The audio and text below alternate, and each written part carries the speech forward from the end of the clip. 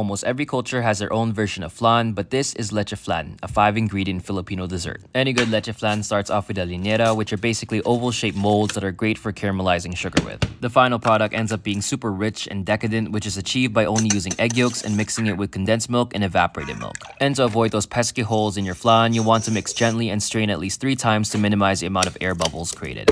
Then simply fill your flan molds and steam until set. Let these chill overnight for best results. It's silky and delicious.